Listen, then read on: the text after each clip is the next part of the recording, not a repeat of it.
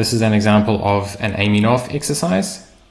The goal of this exercise is for the orienteer to not take a compass bearing directly towards the control like they might want to, but actually to recognize that there is a good linear feature that can be used as a handrail, and then aiming the compass bearing towards that feature, knowing that they'll be able to hit it, and then with high confidence head towards the control. You want to set up some exercise in a terrain where compass bearings are a reasonable thing to do. So something that's maybe super hilly and has really good distinctive features might not be the best terrain for this kind of exercise. So sand dune is really good, and an area with linear hills is just perfect, like this exercise here. I think you should make the controls relatively obvious when they get there, but other good ways to set up an exercise like this is with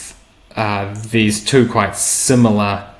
little saddles here, little gaps between the hills, because then they can really experience how much of an advantage it was to aim off and then just confidently know they have to run around these hills. So getting an example that actually makes sense to the orienteer and demonstrates the benefit of the technique is a really good idea.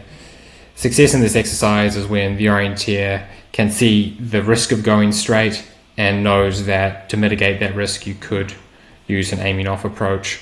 and they should be able to consider that in the planning process and explain the pros and cons of that.